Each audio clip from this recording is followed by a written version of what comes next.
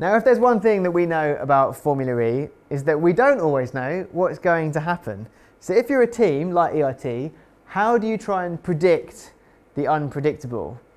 Well, you use the simulator and you try and simulate every possible outcome that might happen over the course of a Formula E race weekend. And this is the room where it happens. From maximising that setup, from drivers learning the circuit and perfecting those energy management strategies. But how does it work? Time to find out.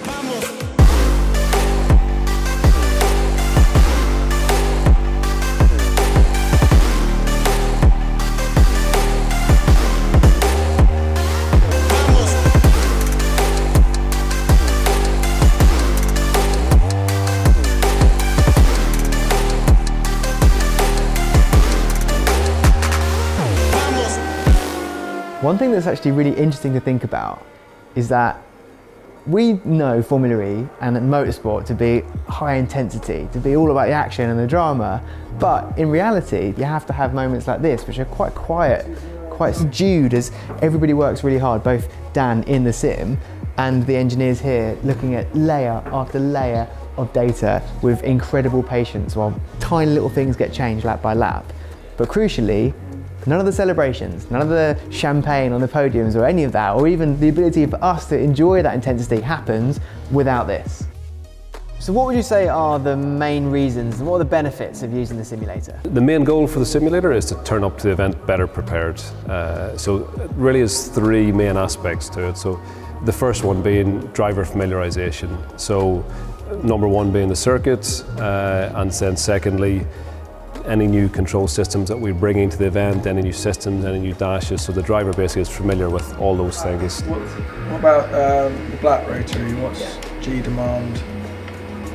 The second aspect then is aimed towards push laps and qualifying. So again, aiming from tyre warm-up preparation to simple things like timing. So how long does an out lap take, a prep lap, a push lap? Right, so yeah. We'll pre-plan all those sessions in advance, and again it helps us just turn up the track in a better position and more information than we had previously. And the third main aspect then is probably the biggest one, is the energy management aspect. So generating as much good information as you can to help us optimise our energy management when we turn up at the event. So Dan, we've just seen you do some sim preparation. Yep. What I'm really keen to know is there's a lot of things that you tried there. Like we had energy management, we had full course yellows, we had attack mode. Yep. For you as a driver, what do you want to get out of a sim session? When you leave today, Yeah. what do you Very want to simple, achieve? really. It's just any eventuality that happens at the track, I just don't want it to be a shock. I just want it to be easy. That's basically what I like to get out of sim sessions. It depends if the track's new. Obviously, if the track's new, then learning that's very important.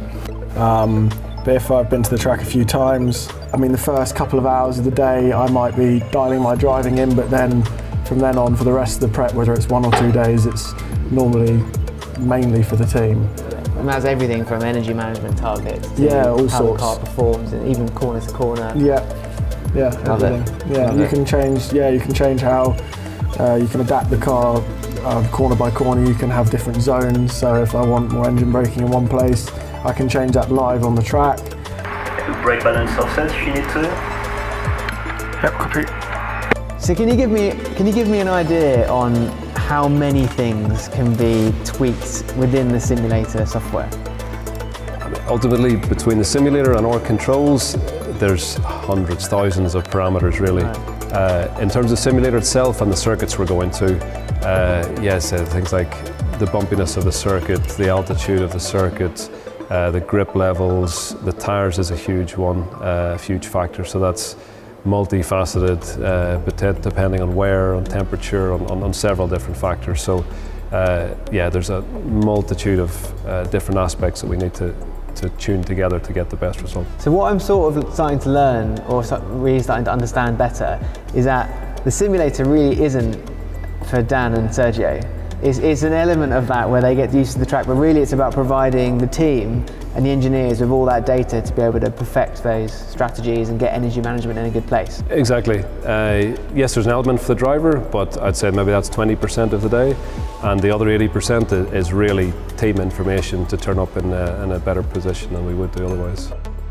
So with all of that data being crunched and forming a strategy, of which we know 0.1% can be the difference between finishing the race or not, or being on the podium or not, or whatever, this simulator and all the simulators, they're doing a massive job. Yeah, I do find it quite amazing that, you know, especially with the Gen 3 racing, the amount of variables that are happening in a race. Like, you can't obviously predict everything when you've got 21 other drivers on the grid. You know, different things happen, but I always find it quite incredible that literally, you know, almost 100% of the time, every driver is crossing the line with less than, you know, 0.2%. And if they don't cross the line with 0.2%, they've done it wrong. Well, I mean, it's a lot about down to the driver, but it's, you know, you need as much help from the team and the car as possible.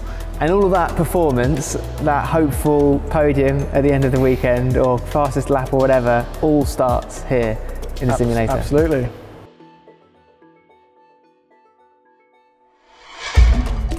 Well, a very good afternoon. Welcome along to Mexico City for the opening round of the 2024 ABB FIA Formula E World Championship as we get this shakedown session underway here for the 2024 Hankook Mexico City E-Prix. It will be cars on track for the first time this weekend.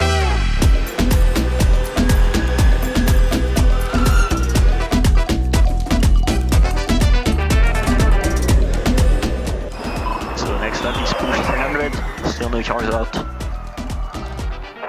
So we're now here on site on a racetrack. First question I want to ask you, Mike, is what has changed from the sim to now? What have you brought in? Well, we finished our sim work on Friday before we left, so everybody was on the plane on Monday. We get here and the main point for us is then doing the track walk. So when we do the track walk, we take various measurements. So we're measuring GPS coordinates so we confirm our simulator model. We take grip measurements so we confirm what we've seen in previous years. We confirm the assumptions we've made on the simulations. And we look for any changes on the track. So for example, this year turn 15, 16, it's been resurfaced and it's a new concrete, it's quite slippery, so that is different to our sim model, so we need to take that into account and adjust the systems accordingly for that. So there was a little bit of difference between the data you had in the sim and the real life data? Yeah, it happens quite often when they do some resurfacing. It's hard to know what to expect and it evolves over the weekend, so when you arrive, if it's a fresh surface, it's quite dusty maybe to start with, and that cleans up and evolves. So you have to evolve with that and change your settings accordingly. So the first time the cars go out on track on any race weekend is of course the shakedown session. What did you learn from it? How did it correlate to all the simulator prep? So this shakedown session, the track was particularly dirty this time. We have seen it in previous years, so we know to expect it.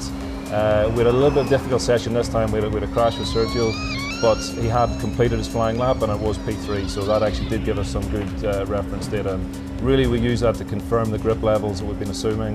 We expect them to be low, but we know they'll evolve over the weekend, so it's really to give us our start point. I'm curious to ask, because of the role that the simulator has within teams of Formula E, where would yourself or any team be without the simulator at this point? Without the simulator it would be extremely difficult. For practice for the push laps, so qualifying practice, less important, but for the energy management it would be a big problem.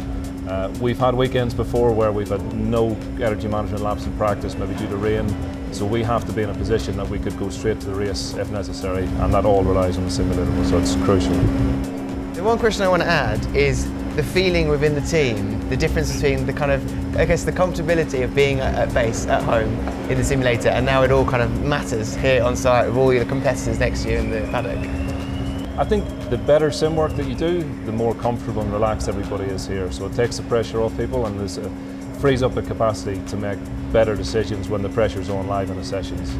So at this point, everything possible has been done in the simulator up to now. The simulator might still be used during the race, is that right, qualifying? Yeah, we will use the simulator during the weekend if there's a tweak to a system, or we'll always prove it out in the simulator before we run it on track and make sure there's not going to be any issues. The sessions are so short you can't afford any problems, so it's a really useful tool for doing that. All that work in the simulator comes into fruition. Exactly. And does it work on the racetrack? Exactly. Box this lap.